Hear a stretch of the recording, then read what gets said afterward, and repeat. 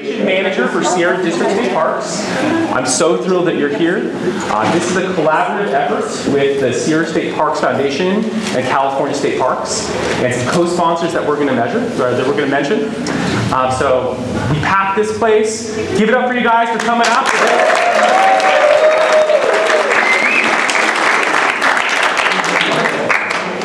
So the goal of this speaker series is to connect our community to the rich natural and cultural history of this region. So we're so grateful for your support. We hope to offer a lot more programs like this. We're expanding this series, and so there's more good stuff to come. So right now I'd like to bring up Rotha first. Yeah. Let's have Rotha. Let's Rotha Carlson at the pattern.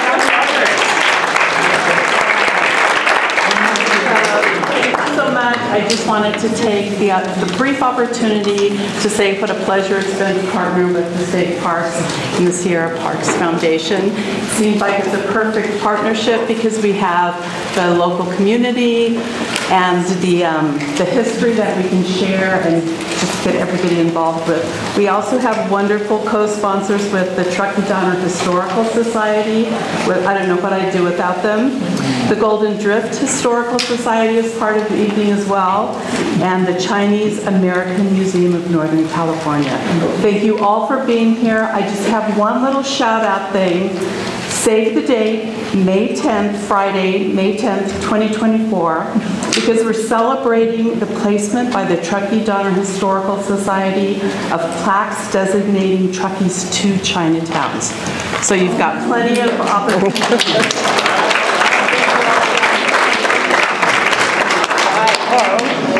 Well, hi everybody. I'm Heidi Doyle, the Executive Director of the nonprofit Sierra State Parks Foundation. We're the nonprofit partner with 8 California State Parks in Lake Tahoe and Donner. And when we opened this visitor center 7 years ago, we can only imagine the continuation of this beautiful event that we're having today. So thank you so much for your support of the nonprofits that are the engine of California State Parks, our wonderful state park partners, and most important, to our wonderful speakers who have really elevated what we're doing into our community. So without any further ado, I'd like to introduce Jeremy, who will be introducing our speaker. I'll introduce Heidi again. Just kidding. And I was worried because, so our furnace broke for our heater in this building, and I was worried that it was going to be way too cold in here. How's everyone's temperature doing? But I think we have enough people here that we're kind of heating this place up a little bit. So I can open that door if it gets too toasty, but there's no heat at all in this, and I think that's the way it should be. Okay, excellent. So I'm going to introduce this evening's speaker. So Dr. Fawn Chung. Let's welcome Dr. Fawn Chung.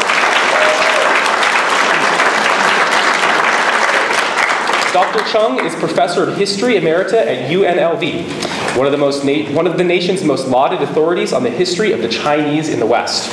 She's the author of numerous books and articles and an advisor to multiple national and regional organizations. She's from Los Angeles and received her PhD from UC Berkeley. And again, please help me welcome Professor Fawn Chung. Thank you so much, Jeremy. If you can't hear me in the back, just wave your hand and then I'll try to speak louder. Oh, you can't hear me? We're good. You're good, okay. Okay. Usually in the classroom, I'm fine like this without a mic. So when Jeremy asked if I wanted a mic, I said, I don't think so. But anyway, I'd like to thank you all for coming and giving up your evening for this adventure, because it is an adventure. And I'd also like to welcome several of the descendants of the Central Pacific Railroad, if you'd like to raise your hand.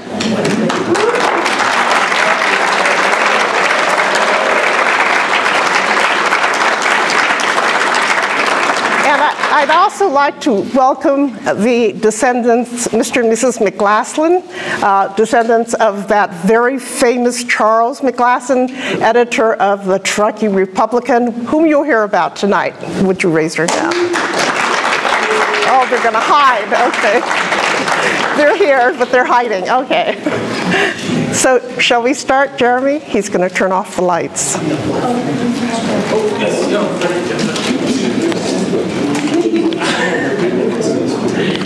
Aren't you going to? Yeah, okay.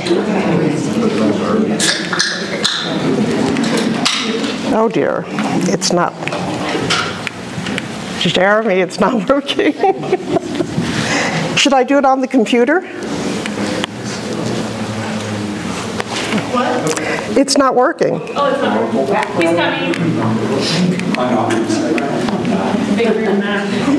He's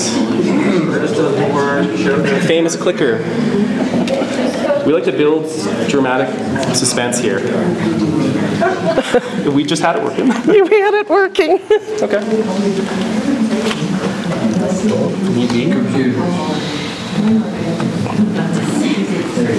Okay. Okay. All right. Okay. All right, we're in business. All right. We hope. Okay. Whenever we talk about immigrants, my goal today is to correct some misunderstandings and misperceptions that people have about what history has been about, especially with the Chinese, and especially about the Chinese in Truckee. So although we're focusing on Truckee, we're going to put the Chinese experience of Truckee into a larger context. Whenever we look at immigrants, we have to look at where they come from. And the Chinese immigrants came from China, a country that was larger than the United States, one of the most populous countries in the world at that time, with 350 million people. There was one American to every 4 Chinese, and so there used to be a joke, you know, don't have more than 3 children because your 4th one will be Chinese. And we see that they came primarily from South China. And so where is South China? Well, today's Chinese will say anything from Shanghai down is South China. Anyway. Now we're going the wrong way. Is that quicker? Okay, so what we see is this is the South China from Shanghai down to Guangzhou, and the bottom, Guangzhou is better known as Canton. I'll get there eventually, by the end of the lecture. No, it's not going to go down. Oh, there, okay. No, but there's one more. Okay, go back to that stop. Okay, so in this one little province, and there are 50 states in the United States and 18 provinces in China, so you know that this is a large area. In this little space is the area where 90% of the Chinese to the United States came from. And they came from these different areas. The green area was called the 4 counties or 4 districts, and provided most of the immigrants to the United States. The purple and yellow area is a more urban Chinese area, and they were the earliest to come to the United States. Guangzhou is also known as Canton in red, was one of the immigration, that is, places to leave China, as well as Hong Kong and Macau. And so one of the reasons why Zhongshan is shown in yellow is because a lot of the immigrants who exited through Macau to the United States came that way. But you see that Taishan is green and by the ocean, and they will send a lot of people by junks over to the United States. Now, most of the people that came to the United States from China were farmers. At least that was the main American image of them. And so here is a typical farm that I went to visit, and you can see that they were hard workers, planting all year round, working hard, and they followed the Confucian philosophy. And this is important to understand, that Confucianism is not a religion, it is a way of life. It's a belief system in family and Confucian principles. And the Confucian social status that was established in the 4th century BC was that scholars, officials were at the top of society because they were the leaders of society. Peasants and farmers were second because they fed the society. Artisans, such as doctors, soldiers, and so forth, helped these people permit society to function. And finally, there were the merchants, who were the self-interest interested people, and therefore at the bottom of the social scale. So coming to the United States, you have a reversal of values that's going to be hard to deal with. Well, what was going on in China at the time? China was ruled by the Manchu nomads from the north since 1644, and they will fall in 1911. But they couldn't control China. There was a lot of banditry, there was a lot of peasant rebellions, there was a lot of flooding and famine, which caused people to be starving. The population growth was such that people had to sell their farms and become tenant farmers. It was a terrible situation. They sold their children in order to feed the children that they had. And then at the same time, China began to lose wars to the foreign powers, including Britain, who then used to say, if I could make 1 inch of a Chinaman's coattail, we'd be rich for generations. And so we see that cotton cloth is being imported to China, flour and other things as well. And it's putting any of the local village cotton weavers out of job. Cotton dyers, cotton ironers, cotton salespeople. So all of this is going to have an effect on what goes on in the United States. Also, they began to denude the forests in order to plant tea to sell to the Western world, including that tea that was dumped in the Boston Harbor. Well, why did they go? Why did the Chinese leave? Well, they wanted to get money for the people at home. And they wanted new economic opportunities and the ability to send the money home. So what did they send it for? Well, to build better houses, to build watchtowers, to protect the, oh dear, to protect the people. And so here's a watchtower on the left, and you see the new homes on your left side, the watchtower on your right side. And we know that they sent about $110 million in 1903, but as the Chinese in the United States prospered, in 1937, they sent $517 million back home to build schools, hospitals, trains, all kinds of things to help China prosper. I'm going the wrong way again. Okay, what does a typical village look like? This is Shandong Village, which Stanford helped modernize in a way, in an interesting way. They did an archaeological study of it, and what we found was that there were a lot of American goods in this village. So the people who lived in America were sending things back to the village, foodstuffs, dishes, pottery, instruments, and so forth, as well as ideas, architectural style, but you know, really radical things like you should get married for love and not because your parents tell you to. You know, all these kinds of things that you don't want to deal with. And you see that this is a typical village with feng shui or geomancy, with hills in the background and water in the foreground, and the water in the foreground is where they had their fresh fish. So the southern Chinese love fresh fish and fresh seafood. Oops. So what does, here we go again. What does a home look like? Well, this is the home of Henry Yup, who lived in Reno. He was actually born in China. His great-grandfather worked on the Central Pacific, and his great-grandfather went back, sent his son over, and they kept coming back and forth. So at the age of 12, they sent Henry to the United States. He served in World War II, but before that, he went home in 1937, got married, had a daughter, built this house for her, and then decided that she needed protection, so he built a double part of the house for his brother so that he would protect his sister-in-law and child.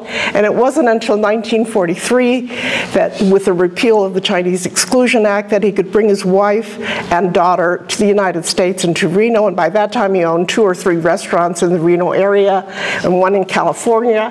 And then eventually they had 10 children total, and all of them graduated from college, some of them going to UNR, of course. Well, taking the trip from Canton to San Francisco was long and arduous.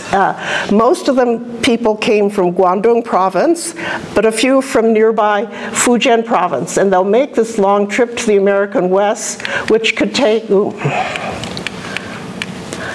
30 to 60 days if you traveled by steamship or sailboat, and you would travel by steerage class, and many of them traveled on the Pacific Mail Steamship Company or its predecessor, the Occidental and Oriental, both of them being headed by Leland Stanford, one of the big four of the Central Pacific, as well as being founder of the Stanford University. Now some sailed on boats, sailboats, junks, and this is very interesting. It took maybe 3 to 6 months, and this was the least expensive way to get to the United States, but also the most dangerous. And once you got to the coast, the Pacific coastline, you spotted where your fellow regional, provincial person was there. In other words, if I sailed into California, I would look for other people who came from California who were docked there. And they could tell this because the ships from each province differed. They had some slight difference that made them distinctive to the people, so that they knew, for example, in Monterey Bay, that most of the ships docked there were from Zhongshan. Well, they got to San Francisco, which was the first big port, and San Francisco in 1849, of course, was booming, and the city council said, you can't live in tents here, you have to build buildings, and you have to have wooden buildings or more permanent buildings. And so by 1851, it was a very prosperous looking place, but many of the houses in San Francisco and throughout the Northern California area were built by Chinese with you might say, put together houses from China. And they had carpenters who would put together these houses, called China houses, that had no nails. It was, you know, like a Lincoln log set that you did. And we see them scattered all over. At the same time, we have a growing population of Chinese. 77% of the Chinese in the United States lived in California. The population in 1860 was about 35,000, then it grew in 1870. 1880 was the high point with 75,000, then it slowly dropped in 1890 and dropped further in 1900 and even further as time passed.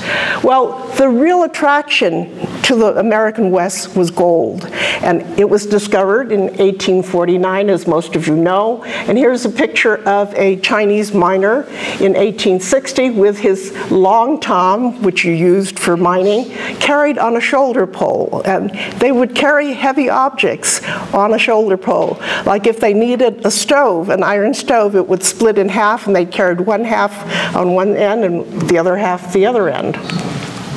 And so here you see some Chinese working with non-Chinese miners. This is a long tom that is now situated, and they're doing the mining.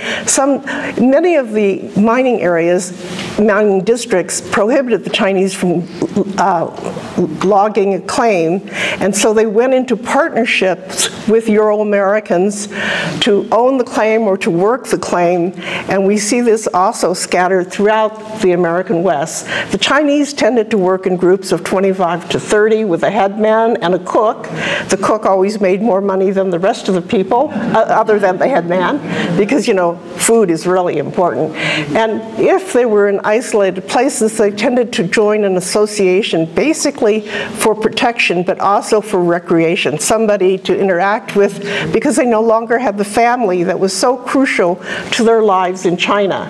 Few of them had wives living in the United States with them because of the 1875 Page Law, which required women to prove to the American consul in Hong Kong that they were not a prostitute. So imagine yourself as a farm wife in Canton area, and you didn't know any English, and you had to go to the American consulate in Hong Kong, and you had to prove that you were not a prostitute. Not that you were married, but that you were not a prostitute. Well, that was sort of difficult, to say the least. Well, we see that the Nevada County Reporter, or transcript, talked about how successful the Chinese miners were. And this kind of publicity spread throughout the American West, and miners began to say, well, we don't want Chinese mining here because they can make a profit off of this. And one man said, you know, I take my laundry to the Chinaman down the street, and he doesn't charge me anything. And I found out that when he washes my shirt, gold dust falls off, and he earns $2,000 a month off the gold dust that falls off. So, you know, there was this kind of jealousy about what was going on. And we know that the Chinese primarily did placer mining and riverbed mining. A few of them did hard rock mining, but that was much more expensive. Looking at the Truckee River area, we see that in some ways it resembles the Pearl River Delta area, with the rivers going in and out and the waterway being so important to the lives of the people in the area.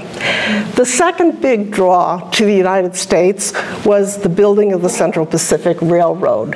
And we see that they began building this railroad they began hiring Chinese to build this railroad in 1864.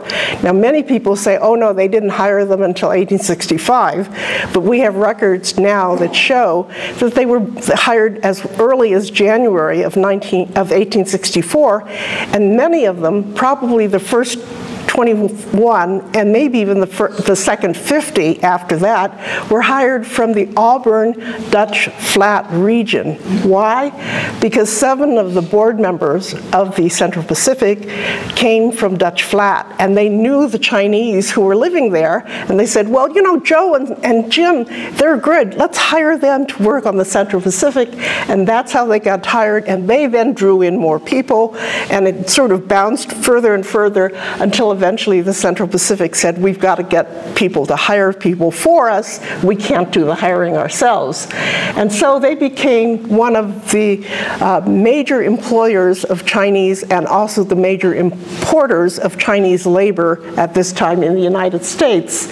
And as Gordon Chang of Stanford University said, the Chinese did an almost impossible task, and it was a task that was going to end up connecting the United States from east to west, building up the western United States into an unbelievable empire, and also building trade with Asia. And all of this will come about because of the first transcontinental railroad, which was followed by the second, third, and fourth transcontinental railroads. Who headed all of this? Charles Crocker was one of the big 4. And he was the one who said, I'm going to hire the Chinese, and he eventually hires 12 to 20,000 of them. It's hard to count them because, first of all, their names never appear on the payroll. Their Laoban, or boss, or headman's name appears on the payroll, so we don't know exactly how many people worked under him. And we see that he allowed them to travel for free on the train if they worked on the construction of the train. But one of the problems of riding on the train was that certain stops like Tonopah and Verde would not allow the Chinese to get off the train. But you could get on the train in Elko and go all the way to San Francisco, which one of the men I'll show you did quite frequently because he had worked on the railroad. Crocker owned property in Truckee and gradually sold parcels of the land that he held to the Chinese in the area. But the main person who worked on a daily basis with the Chinese was James Strobridge. And the myth is that he opposed Crocker's hiring of the Chinese. But it's wrong if you look at his history. When he first came to California, he went into mining and failed, so he went into farming. And he hired 17 Chinese to work on his farm. And then when he was hired to build the San Francisco-San Jose Railroad in 1858, he had a man named Ah Toy working with him from his farm, and he took Ah Toy with him when he was appointed to the Central Pacific. So he knew about Chinese railroad workers and probably could work with the 21 that were first hired and then the additional 50 and those after. And eventually, when he wanted to retire, Crocker said, no, you've got to come back and work on the Southern Pacific with us. And he said, well, if you get me 8,000 Chinese, I'll do it. And sure enough, Crocker went and got Huntington to get him 8,000 Chinese from China to work with Strobridge on building not only the southern Pacific going through the south from Arizona to Texas, but also the northern route from California into Oregon.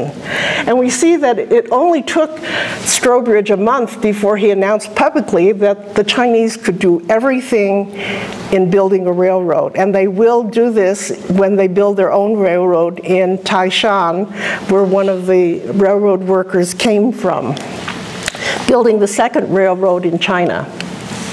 Well, these men, of course, moved around. It was a type of job that wasn't stationary. You were always migrating from one place to another. And we see that they also built lines that connected up with the first transcontinental railroad, like the Virginia and Truckee, Carson and Colorado, Boca and Loyalton. All these little lines were part of the workers that had worked on the Central Pacific. So the old idea that once the Central Pacific was finished, all these people would be released from their jobs wasn't true, because a lot of them went to work on other railroad lines, but a lot of them also came to Truckee to work in logging, and we'll go into that in a minute. Truckee was an important railroad division, so a lot of Chinese would pass through Truckee, and here we see an old picture of the Catholic Church, the roundhouse, and a roundhouse town is very important, usually well-staffed with Chinese, and also well-staffed with a Chinese cook who was paid $40 a month for keeping his restaurant open 24 hours a day. It was open 24 hours a day, but he knew when the trains would come through, so he only had to have workers there when the trains were coming through. And then when they didn't come through, the workers were off. And this is how they ran these restaurants. And what we see happening is that the kind of work that they did as section hands and so forth faded away as the 1882 Chinese Exclusion Act forbidding laborers from entering the United States left the employers, the railroad owners, with no one to do some of the work that the Chinese did, so they had to turn to other ethnic groups like the Asian Indians and the Mexicans to do the work, and the Japanese. Well, while working for the railroads, the Chinese lived in tents, and here's one set, tents by the railroad, or here in the summit, wooden houses. And these wooden houses are interesting, wooden cabins. They're on slides, and you can move them very easily from one place to another. And that was necessary if you're working on the train. Well, one of the other great myths that occurs at this time is that on May 10th, 1869, at the Golden Spike ceremony connecting the Central Pacific with the Union Pacific, that there were no Chinese at this ceremony. And so everybody points to this iconic picture of, oops, oh, here, I'm sorry about this. No, it's this iconic picture showing the meeting of the Central Pacific and Union Pacific, and they said no Chinese are there, but if you look closely, here is a Chinese person. We know this because he's wearing a Darley Vartan hat, which became very popular with the Chinese. They weren't always wearing straw hats. His jacket is Chinese because it's longer than a Western jacket, and he has a patch. The Chinese often patch their jackets rather than buying a new jacket. And so we have discovered two other people there, and we also know that Strobridge gave a party in his train, and he had the Chinese there, and one of them gave a speech and spoke beautiful English, which was recorded in the newspaper, so it wasn't just a total loss. Well, what did the Chinese in Truckee, what did their Chinatown look like? Well, this bottom picture shows a distant view of the Chinatown. There were 11 merchants, including Fawn, whom we'll talk about, woodcutters, doctors, laundrymen, and 22 prostitutes. Now, in this time period of 1870, when a census taker saw a Chinese woman, he would always say she was a prostitute, whether she was or not. And if it was a woman living with a group of men, she definitely was a prostitute. So I was commenting to one of my friends about one of my friend's mothers about this, and she said when she came to the United States, she came over and lived with 7 men, her husband, her brother-in-law, her cousin, you know, all these people. And she said, I had to cook and clean for them, and it was a lot of work, but I certainly wasn't a prostitute, and yet the census taker would interpret her to be.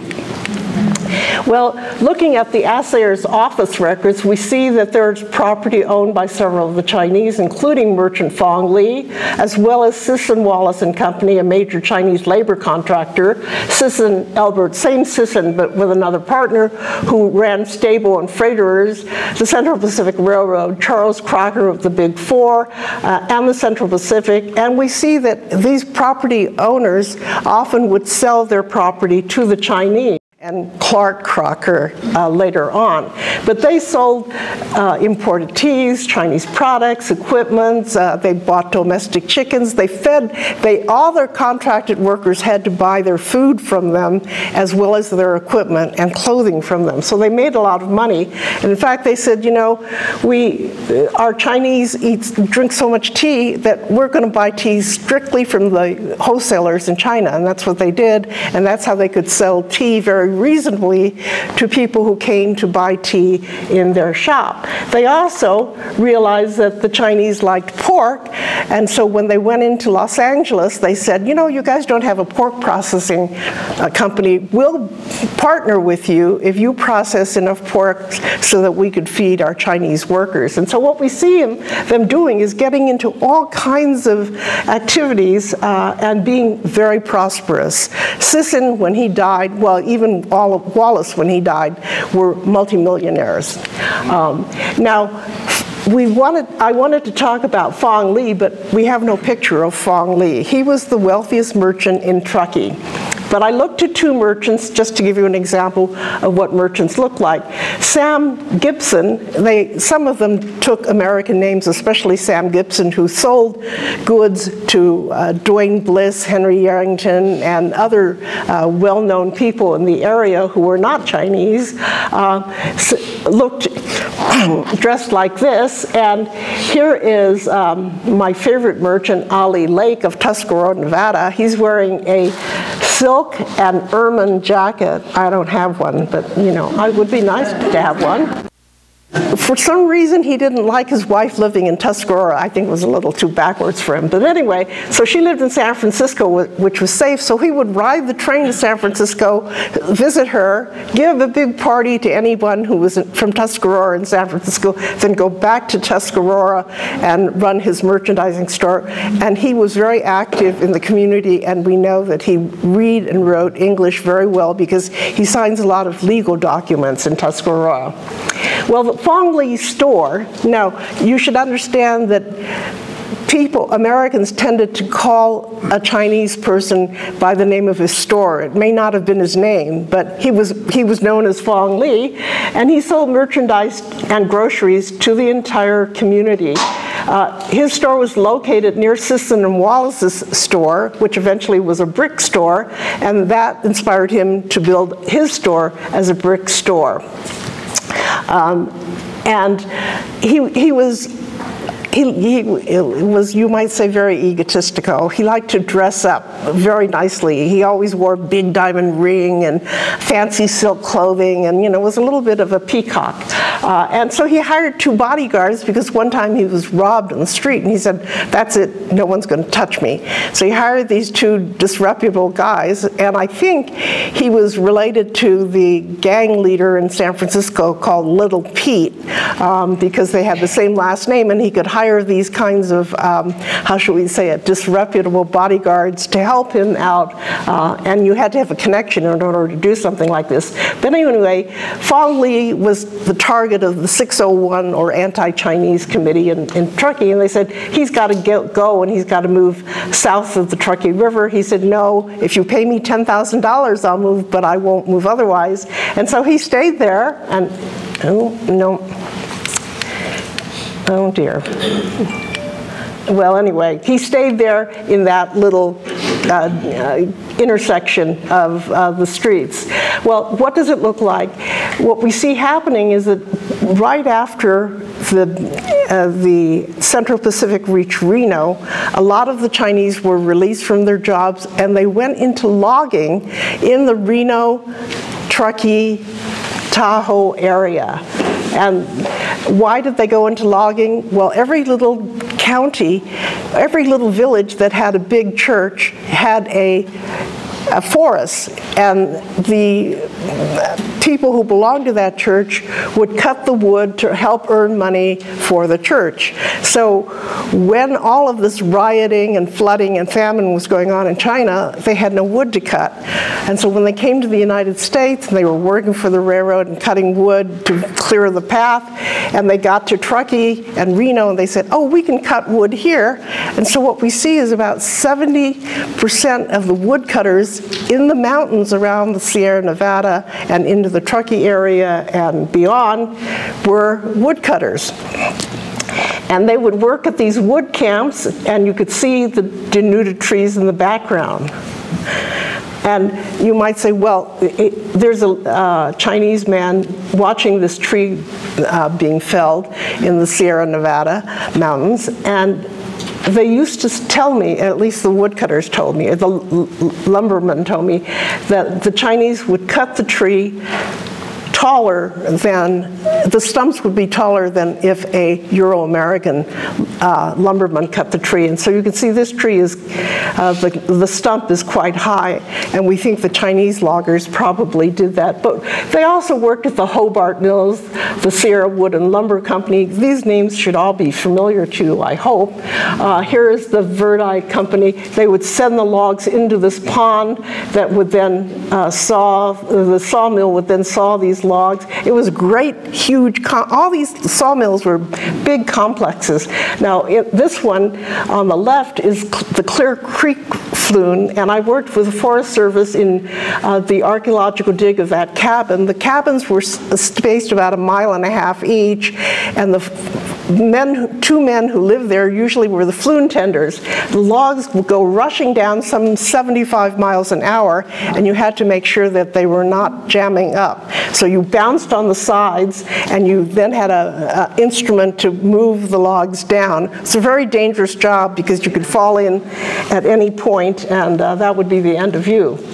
Well, it was at this time that the anti-Chinese movement began to grow exponentially. It started in the 1850s with the miners, then grew and culminated in the 1869 to 1882 period, which led to the passage of the first Chinese Exclusion Act. And we see that the news media, the labor unions, which were just getting started, and the politicians began to rally crowds of people against the Chinese because they felt that they were a threat to the stability of the white man's society and livelihood. And so what we see happening is that even pioneer lumbermen like Ellen of the Truckee Lumber Company had Chinese woodcutters and hired them and paid his woodcutters the same amount regardless of their ethnicity. It's how much wood you cut, and that's how I pay you. And he paid his loaders $250 a day regardless of their ethnicity. He had a Chinese cook, and when the 601 committee said you've got to get rid of all your Chinese employees, he was one of the few that staunchly kept saying, no, I won't, but then of course eventually they made him and some of the others, Oliver Lonke and so forth, fire their Chinese workers. Now, you might recognize the old jailhouse, this brick building on the site of Truckee's first Chinatown. Most of the lots and the land in that area had been leased from Sisson and Wallace. And in May of 1875, there was a fire that destroyed 40 of the Chinese buildings, as well as hogs and houses and so on and so forth. And so they were trying to persuade the Chinese to move across the river to south of the river.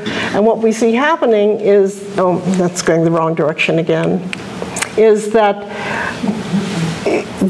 the people began to say, yes, we don't want these Chinese buildings here in our midst, but you know, the Chinese Republican News owner Charles McLaughlin said in 1875, Truckee has this Chinese bath and now everybody can be clean and it's a wonderful thing. Well, I don't have a picture of the bath, but my grandson took a picture of the bathhouse in Calico, and I imagine that that's what it looked like. But now you could get a bath, you know, really wonderful. But it led eventually to a hysteria that was not only evident in Truckee, but also throughout the American West, of getting rid of the Chinese, of destroying them. In 1869, Unionville had an anti-Chinese movement, and they burned out Chinatown. In 1903, the labor unions burned out Reno's Chinatown and left the residents in the winter snow and starving. Fire destroyed Truckee's Chinatown in 1871, 1873, 1875, 1878, 1881, and 1882. That's a lot of fires, you know, and a lot of rebuilding, especially if you don't have insurance, which no one would insure any of the Chinese buildings. Well, Truckee then decided that they would figure out ways of getting rid of the Chinese. And this was universal throughout the American West. So Truckee started the Trout Creek outrage in 1875, in which some 7 men decided that what we should do is burn the Chinese log cabins. And here's a typical picture of a log cabin, and when they came running out, we would shoot them and hopefully kill them. Well, they killed one and wounded another, and then eventually the 7 men were arrested by the police, the sheriff, and brought to trial. But you see, in trials at this time, the Chinese testimony could not be accepted as being truthful. They could not testify against a white. So since there were no witnesses or acceptable testimony, they did testify, but it wasn't acceptable, then all the 7 men were released. So they moved to the other side of the river, and this is what the new Chinatown looked like, the second Chinatown that you're going to dedicate. So you can see here's the river and here's New Chinatown, and the yellow indicates the buildings that the Chinese occupied south of the river. The new Chinatown had 700 residents. We don't know if that's really an accurate number, but about 700. And of course, once again, Fawn was the richest person, but there were several others who were also very wealthy.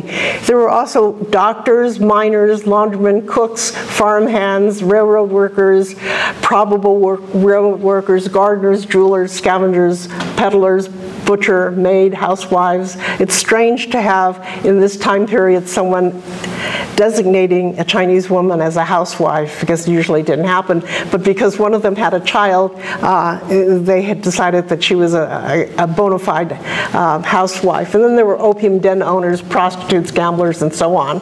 And there was also one Chinese company that owned a lumber ranch, or a wood ranch they were called at this time, as well as personal property, and that's how he ends up in the assessor's office.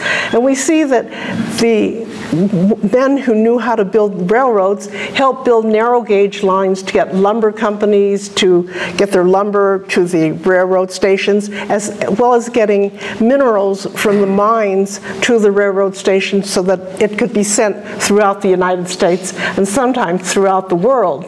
So here is a Chinese herb shop that still stands from a 1930s picture, and you can see that a nice car stands in front of it, which means his customer had to have some money because he had a car. Well, why would you go to a Chinese herb store? Well, oftentimes they were the only doctors in town, or if they were not, as many white men diaries or white women diaries show, the Chinese herbs worked on them and cured them of their illness. Mrs. Leland Stanford being one of the prime examples of an illness being cured by a Chinese herb doctor. And so it was very popular to go to a Chinese herbalist. And if you go to a mining camp, you often find examples of this anti-diarrhea medication scattered throughout the camp, because apparently this was a problem among miners. And And so we know that Chinese herbs were spread not only into Chinese communities, but non-Chinese communities, even Native American communities. Well, in this period of hysteria, of anti-Chinese hysteria, we see that other towns decided that they were going to invent ways of getting rid of the Chinese. So the Eureka method, which started before the Truckee method, started in February of 1885, and what they did was they decided to get rid of their Chinese and send them to San Francisco, and the residents actually bought boat tickets to send the Chinese to San Francisco. And if the Chinese weren't going to go, they said, we'll hang them. And they built gallows with effigies of Chinese to persuade the Chinese that they had better get out of there. And so this is what Eureka's Chinatown looked like in 1885, and a typical laundryman standing in front of his laundry.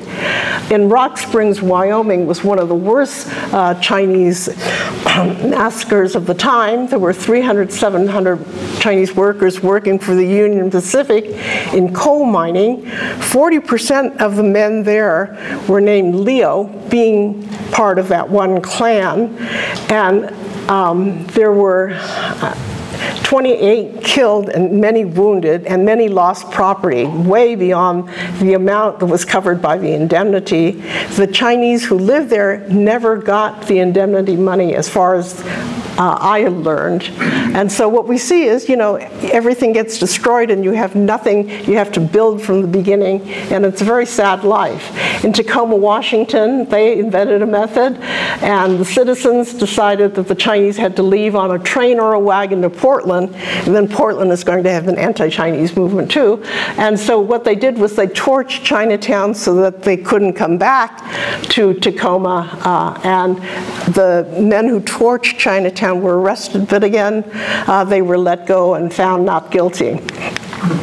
So the anti-Chinese movement reaches new heights in 1886, and what we see happening is that the anti-Chinese men began to gather, and they represent different regions, and they held this huge conference, and our old friend Charles McLaughlin was elected president of this organization, and the end result of their conference was the Chinese must go. And they subscribed to the same statement that the labor unions did: we've got to get rid of the Chinese. Now, you might say, if he praised the Chinese for having a wash house, why would he now turn against them?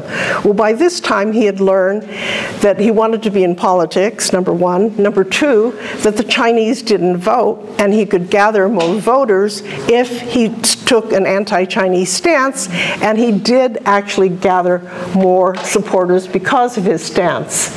And so what we see happening then is he begins to devise the Truckee method, and he proposes in his newspaper that this is a peaceful, orderly, and lawful method. Of course, if you destroy property, that's not necessarily lawful. If you physically harm Chinese, it's not really lawful. But he did successfully boycott Chinese businesses, firms that employed Chinese, and any store that sold Chinese products. And so with this, the Truckee method became very, very popular. And he, of course, being a newspaper man, was able to spread the idea of the method to many other towns that began to adopt the Truckee method of getting rid of the Chinese. The last holdouts in Truckee were Crocker and Company, Sisson and Wallace, and what we see happening is that after the Truckee method was announced and successful, or they claimed it was successful, we'll have to ask about that in a minute, there were large anti-Chinese movements, or some people call it hysteria, throughout California as 40 towns began to have violent movements. Seattle, Washington, Portland, Oregon, all of these places began to drive the Chinese out of their region. Going the wrong way. And So we ask, well, where did the Chinese from Truckee go? Well, we really don't know, but looking in the newspaper, I came across, I have nothing to do but read newspapers. I came across this newspaper in 1888 that said that in Oroville, the brick store of Fawn Lee was damaged by a fire. And I said, now how many Chinese merchants named Fawn Lee would build a brick merchandise store except for the Fawn Lee of Truckee? And sure enough, the probability is very high that it was one and the same person. Now, why would he move to Oroville? Well, Oroville was next to a little mining town that brought in millions of dollars. And it got to be so, and they took their recreation in nearby Oroville, and they donated so much money or sent so much money home that the Emperor of China sent them this bronze urn in 1877 or something like that, and also donated to their museum. So if you ever go to Oroville, you will see some very beautiful 18th, 19th century porcelains, jades, and costumes because of the emperor's favor of the very wealthy Chinese in Oroville.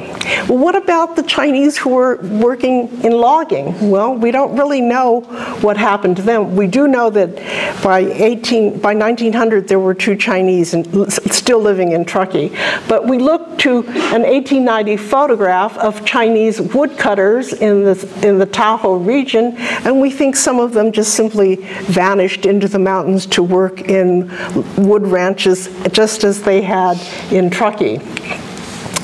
Well, the anti-Chinese movement, spread to other places, and we see that even as late as 1903, the labor unions tried to get rid of all the Chinese in Tonopah. That wasn't a good idea because the founder of Tonopah, Jim Butler, liked the Chinese, and though the anti-Chinese agitators were successful in killing one man, Chung Bing-lung, a launderman who'd lived in the United States for some 30 years, they couldn't get rid of Mrs. Billy Ford here with her 2 sons because she was protected by Euro-American families. And this is what also was common that people don't talk about. Families liked the certain Chinese and would protect them from the anti-Chinese mobs.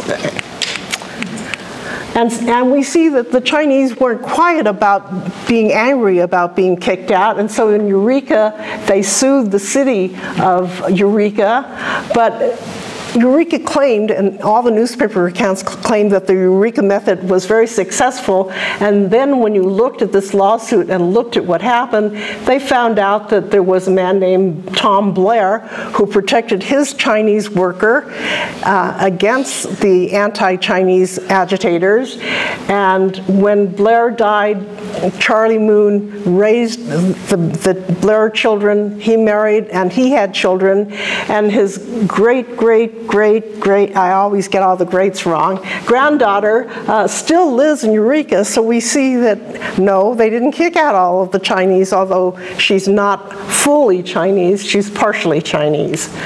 And we see that survivors occurred, here's Charlie Moon, even in Rock Springs, Wyoming, so here's the Mrs. Leo, who died in 2018, and her son finally moved to Los Angeles, and this is how I got her picture. You have to get around to getting pictures of people for these kinds of talks. And what we see happening is that the Leo clan stayed in Rock Springs through all these generations from the Rock Springs massacre to the present.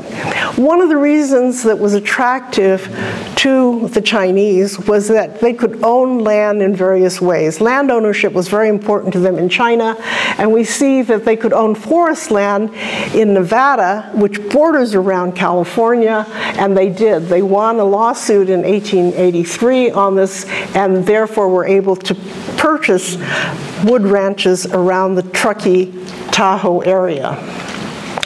And we see that one of the things they specialized in was cutting core wood. Core wood is 4 feet high, 8 inches long, and 4 feet deep. So there's a pile of core wood that's, oh dear, that's over 100 years old. And this is Tai Sing, who was the cook for Stephen Mather, who created Yosemite as a national park. And here he is cutting core wood. And he becomes a very famous cook, and they even name a peak after him. Now, what is core wood? What is wood charcoal? Well, the Chinese have known about how to make wood charcoal since the 17th century BC, and this is an old woodblock print showing you how to do it. If you didn't know how to do it, you could figure out by looking at the picture and recreating it. But you see it's a rectangular and then a half circle kind of thing, and it has to be tended. And so in 2000, Dr. Susan Lindstrom, one of the archaeologists here, found 150 to 300 of these wood charcoal kilns near Truckee. It's in Glenwood, I think, Greenwood. And she was able to preserve one of these in this residential area. But this was an interesting whole phenomenon, for they provided the wood charcoal not only for the railroad and the mines, but also for the homes and for cooking and for all sorts of things. You think of all the reasons why you want heat, like there's no heat here, you know, and that goes to prove why you need this wood charcoal. Well, one of the interesting things, of course, that has happened in recent decades is that archaeologists have given us insights into the Chinese, their lives, their histories, and what they have done. One of the bad things is that prior to 1980, Chinese-American archaeologists didn't look at the American finds that they found at the sites, but focused only on the Chinese things, like these shards of Chinese porcelain. They found an intact wok. No, going the wrong way. No, going the wrong way. The charcoal in the center is what Susan Lindstrom and I found, you know, walking around this area. And we see that these things are still left and floating around here in this area richly. Well, Chinese leaders had to be aware of the immigration laws, and they had to know what the 1882, 1892, 1902, 1924 acts did. But essentially, it closed the great gate of Chinese immigration, and we don't see Chinese coming into the United States in any significant numbers really until 1970, but the Chinese Exclusion Act was repealed in 1943, and what that did was allow families to be reunited. So from 1943 until 1970, the majority of new immigrants from China were women joining their husbands or their sons or their daughters who were living in the United States. We see that the population begins to decline, and it won't be until 1970 that you get a ratio of every one Chinese man to every one Chinese woman. Now, it was better to live in 1880 because you had 300 men to every Chinese woman. That's a better ratio. But, you know, you can't have everything. And we see that the Chinese and their accomplishments are being recognized in recent times, and this is, I think, a great movement forward. And so we have the Board of Supervisors of the County of Nevada declaring this landmark status, and I really commend the Truckee Historical Society and all those who participated in this, Truckee's Chinatown's designation. And so with this, I will close, and I want to thank all of the people who helped in this presentation. And if there are any questions that you'd like to ask, feel free. You can read my two books. The Chinese in the Woods is now going to be at the Chinese Historical Society, and it does talk about trains and Truckee and so forth. And anytime you have any questions that you think of afterwards, there's my email. It's really easy to remember. All you have to do is remember my name, put a dot in front of my first name, and Gmail. Everybody knows Gmail. So it's easy to contact me, and thank you for your attention.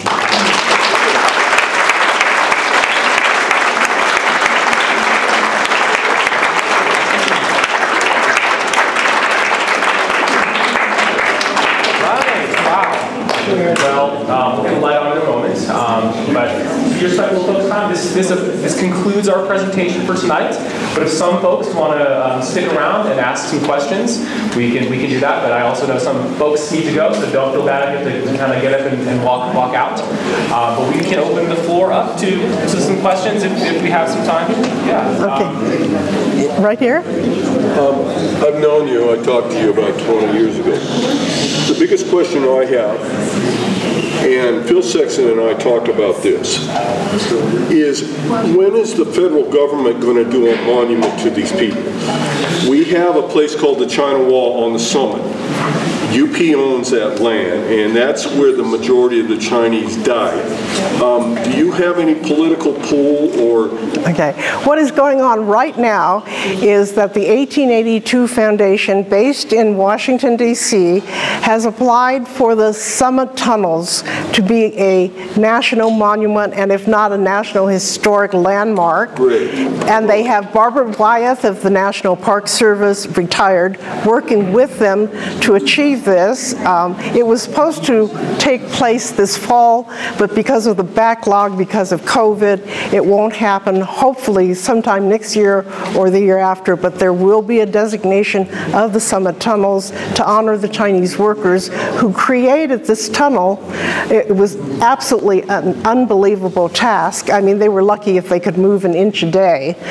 Yeah, an inch a day. One caveat you should know, Phil Sexton says there is a photo of them building the China Wall with a derrick crane, and I don't know if you've seen that picture or not, but Phil says it's negative, and I just thought for you might want to get a picture of that because there's not many pictures of that in that area. But right, and I learned how to, you just don't build a China dig and get it exactly what they're looking for, right? You know, with the words and everything. So I had a grant writer, and she took 3 classes in grant writing.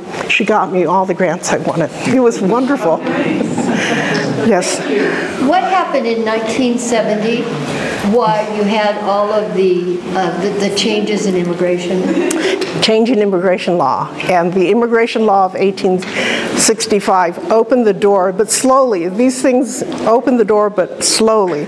And so we see people now beginning to come in under different regulations, and so you have the influx of more people. And so from 1970 on, you get a lot of scientists, a lot of skilled technicians, because they have a special visa, the H visa, to come in. And so you get what we call a more educated class of Chinese coming in. So it changes the whole nature of what Chinatowns are like. Yes? How did the role of religion play with keeping the Chinese people alive and motivated and moving forward? How did they? The role of religion. Okay, the role of religion. Religions that were brought over from China. Yeah. And what role did that play? Yeah, religion is a very funny thing, because what happened in 1877 is that the Congress did an investigation of the Chinese and Chinese immigration, and they decided that all Chinese were Buddhists. Okay. And I know. And so you see newspapers and articles and pictures and movies and popular literature saying that the Chinese are Buddhists. Now, if you go to China and you say to somebody, are you Buddhist? You know, the chances that you would find someone who is Buddhist, who is not in a Buddhist community, are so rare.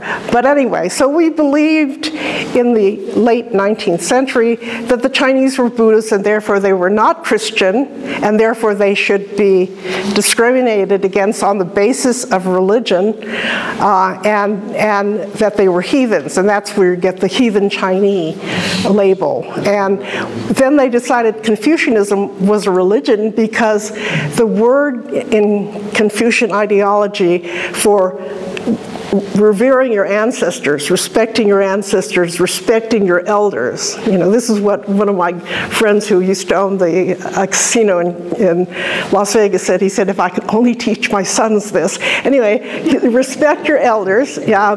He said, but what the Americans translated that word is, you worship your ancestors. And so therefore Confucianism is a religion. And I argue that's not what was being done. So that's a big anthropological argument. Yes? You mentioned early on that there was quite a commerce of Chinese sending goods back to China from America. And a lot of them were American goods that wound up in China. But I wonder, has there been any research into letters sent back to China from Chinese Americans that describe from the Chinese point of view what was going on here, what was really going on? Very, very few of them could be kept because the paper would disintegrate. You know, Canton is a humid area, and you know, unless you really work to preserve it, it doesn't get preserved. But some things were preserved, and we do know about some lives of the women or the people that were left behind. And then we had, in the Stanford Railroad project, we found one man who had 9 generations. He came over as a Central Pacific Railroad worker. He went back, sent his son over. Son went back, he sent his son over, and for 9 generations, the family has continued to come to the United States, and the family has continued to send money back home, and they have continued to keep up the home that they had back in China until the present day. And the home is really rather nice. We got invited in, you know, for tea and cookies. I'm always welcome. I'm always able to go to tea and cookies. But, you know, whereas the Henry Yupp's home fell into disintegration. When his wife and daughter moved to Reno, and the brother said, I'm not going to take care of this huge house. I've got 2 identical homes, 3 stories high. He said, forget it. We're moving, and he was older, and so he and his wife moved to a little retirement home, and the house fell into disrepair, and I saw that too. I asked the Yupp children, there are 10 of them, and many of them are doctors and dentists, if they would donate some money to make the home a museum, because it was still in good condition. Good condition, but deteriorated, and they wouldn't. So, you know, there goes the home. There were also Chinese language newspapers, like out of San Francisco. Do you think any of those have survived from that era? Yeah, you don't know. You know, I go around and sometimes I do meet, as I was telling one of the people here, I met the Leo family just by accident in Los Angeles, and so I could tell the Leo story as a result of that. Yes. What was the common currency that was sent back and forth? Money was sent back. Yeah. What was the common? Oh, okay. First, and part 2, how was the money wired? Okay, yes. At first, good old Wells Fargo did the job, okay? But pretty soon, the Chinese said, why should Wells Fargo do it? We can do it ourselves. So they started what they called transfer companies, and they would then collect the money here in San Francisco, send it to Hong Kong, and then take a profit and then send it to the village, you know. And so there were profit makers all along in that system. Yeah, what currency? What was the denomination? Oh, any denomination. One man I'm studying, when he first came over as a young child, he sent $1 to his mother whenever he could save $1. And by the time he became a labor contractor, he was sending her $5 every other month. So, you know, it depended on what you did. Now, then there were those very wealthy Chinese who wouldn't send mommy anything, you know. So, you know, it's your personality. Exchange dollars for yen or yuan or whatever the local currency was. Yeah. The greenback wasn't going to be much good in Shanghai, I guess, at one point. Right, they got paid in dollars here, but then they don't have dollars. Oh, yeah, it's transferred into Chinese money. They have an exchange. So yeah. it was already established. Oh, any bank did it. Yeah, and it's very funny because I even have American dollars transferred into Chinese dollar certificates. You know, so it's all bank to bank type There thing. was a mechanism. Yeah. I wasn't sure if It's all established by bankers. Yeah. Any other questions? Well, thank you so much for coming.